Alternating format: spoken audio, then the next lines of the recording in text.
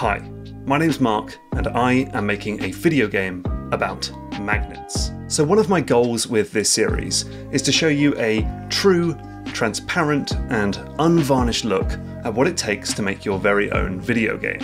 And part of that means I can't just show you the stuff that's fun and exciting and makes for good video footage, like prototyping game mechanics, designing levels, or doing surprise demo drops. And as it turns out, there's a lot of stuff in game development that just isn't very glamorous. Stuff like menus, the heads-up display, saving and loading data, supporting different controller types, syncing options, tracking progress, doing level transitions, and more. This is stuff that doesn't really get shown in dev diaries and documentaries because, in truth, it's very dry. But someone's got to make this stuff, and in this game, that someone is... well, it's me, isn't it?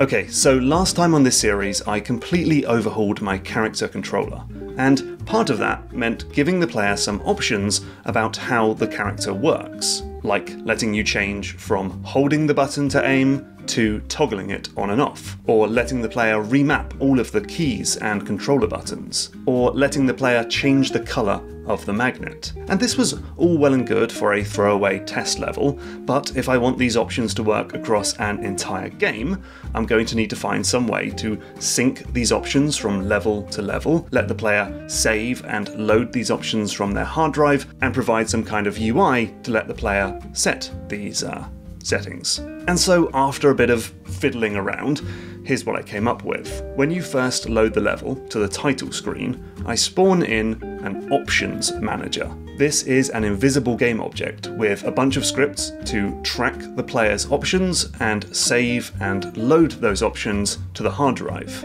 And the object is tagged "Don't Destroy on Load," which means when the player starts the game, the title screen is deleted from memory and replaced with a level, but the options manager hangs around like a bad fart. And because it's still there in memory, the new level can find the options manager and essentially ask it questions. Like, the character can say, "Should I have low sensitivity aiming right now?" And the magnet can say, "What colour am I supposed to be?" And this panel can ask, "Should I have accessibility symbols on right now?" What I've essentially done here is decouple the meta-level game logic from the moment-to-moment level design, which might seem kind of obvious in retrospect, but I definitely didn't have this during the MVP. There, every level had its own duplicated version of the code for saving and loading progress, transitioning between levels, and there was even a duplicated version of the pause menu in every level in the game. It was wildly inefficient, it made testing levels slow, it added all this extra junk to my hierarchy, it made it difficult to change any of these options, and it was hard to track stuff between levels. This new system is much smarter, so I decided to create a bunch more of these invisible managers. Now you can send a level name to the transition manager and it will wipe away the current level and wipe into the new level. That's paired nicely with the music manager, which takes the non-existent soundtrack and fades it out and in with the level load. There's also the HUD manager, which draws stuff on top of the screen, like these tutorial prompts and these context-sensitive button icons, which, yes, do change if you change your controller. And I made a UI manager to hold the pause menu and the options menu, which, yes, is hideously ugly. Right now I'm just focused on the functionality. I'll make it pretty in the future. Just like sound design, UI design is a future mark problem. And yes, I realise that future mark problems are starting to stack up a bit. But there was one more manager I wanted to build. So back in the MVP, the game moves from level 1 to level 2 to level 3 and so on. And I'm not sure if such a linear progression of levels is the best for a puzzle game. Sure, some puzzle games do have this, like Portal and Inside, but others, like Braid, Steven's Sausage Roll, and Baba Is You, have a more open-ended structure.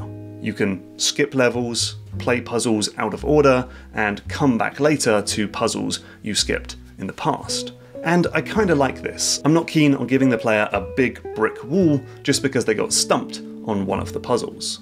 So I wanted to build a non-linear level structure into my game, and here's how I did it. In each level, the goal is to find and collect a key, and I have a new progression manager that has a list of all the keys in the game, and it ticks them off when you find one, and it saves that data to the hard drive. I built a really simple hub level with doors that go between the different puzzles, and a special door at the end that is only unlocked after the player has a certain number of keys, a number that I can very easily change as I tweak the balance of the game. And speaking of tweaking and balancing, I wanted to make it really easy on myself to change the order of the levels based on players' feedback about the relative difficulty of the puzzles. So the whole system is essentially routed through the level's file name. The levels are named something like 01 Lift 02, with the first two characters denoting which hub the level belongs to, and the last two characters denoting which key is found in that level. And then all of the relevant systems just read the level name and pull out the strings they need to find out where the level belongs. And this means I can change the order of the levels just by renaming the files, which is super efficient. And while we're on this efficiency kick, let's talk about tools. So another thing I found in my MVP was that it was really kind of frustrating to build and especially iterate on level designs. Like, let me give you an example. If I want to take this electromagnet and make it a bit shorter and change it to be red, I need to resize the area effector, resize the visual for the beam, move the particle system and reduce its lifetime, change the particle colors, change the beam's color, change the sprite's color, change the magnet's layer, change the buffer zone's tag, and change the area effector's collider mask. And now imagine doing this for pretty much every mechanic in the game just because you want to move something one tile up, or you want to start the level with a door open rather than closed. And what I came to realize is that Unity is a tool for making games, but it's not a tool for making my game, because that's on me. I have to put in place the tools and systems that will allow me to generate content for my specific game. And so, with that in mind, the new version of the electromagnetic panel has a simple slider in the inspector for the height, and as I move this slider up and down, it's automatically updating all of those variables I talked about earlier. Same for these buttons to change it from red to blue or on to off. Basically, if there's something in my game that I want to change a lot, and the process of doing it is just a rote sequence of steps, I might as well build a simple script that can do it all in a single button press. And so I updated more and more of the stuff from my MVP to be more easy and efficient to use. Like this moving box. I now use Unity's gizmos to show me exactly where the box will move from and to, and the path it will take. I also set up a dedicated window just for my prefab game mechanics, so I can drag and drop them into the scene like I'm playing Super Magnet Maker. Oh, and another thing that annoyed me in the MVP was Unity events. Not the events themselves, they are amazing. They basically work like this. In, say, the code for this green button, I can say when the button is pressed, just invoke a Unity event. And then back in the editor, in the inspector, I have a really simple field where I can just drag in any object from the scene and have it run basically any function on it. So now when I press the green button, it turns off the electromagnetic panel. Really powerful stuff for a puzzle game. But it's a bit frustrating that I have to find the relevant thing in the hierarchy.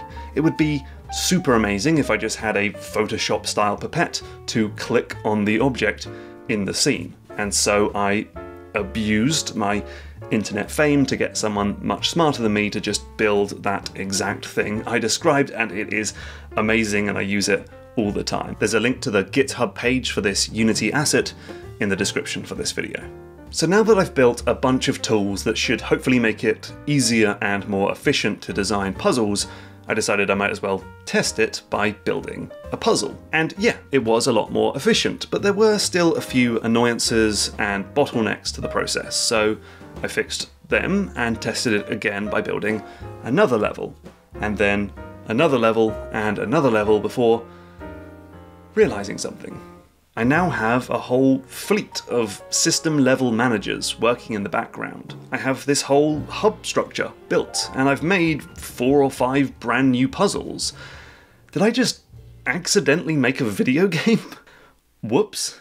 It's funny, I genuinely wasn't planning on making a new demo for my game, but I've got like 90% of one on my hard drive now. I think it just goes to show how powerful it can be to have efficient tools. They can make building the game so fast and easy that you can build stuff without even realizing it. So I think it's worth putting in a little bit of extra effort and a bit of extra pain at the beginning of the process, because it will just save you so much time and effort and heartache for the main part of the game's development. But whatever the case, this is awesome, because again, back in the MVP, there was a lot of feedback I needed to address, stuff that people didn't really like about the game. Like, the character feels incredibly crummy to control. There's lots of annoying inconsistencies in the visual language. The mix between platforming and puzzles had some players confused about how to play. Most of the puzzles fell short of that aha, eureka moment. Many of the levels were messy and buggy, and had you waiting around for cycles to reset. And the game didn't truly feel like it was built around this magnet mechanic. So this new demo, Untitled Magnet Game version 2.0, is a chance for me to fix all of those problems and see what people think of the game now. And so I would love it if you could pop over to itch.io and play this brand new surprise demo drop. Yes, I had to do it. It's available to everyone, not just patrons. It works on PC and Mac. You can play it with keyboard and mouse or with various different controllers. Please give it a go and drop me some feedback, either in the comments on this video or over on itch.io. And then I will come back, discuss the new round of feedback, and see where I should take the game next. Thank you so much for watching. Have fun with the game, and I'll talk to you soon. Oh, before I go, the GMTK Game Jam is back for 2022. It starts on July 15th, so while you're over on itch.io, just sign up for the Game Jam there as well. I'll see you soon.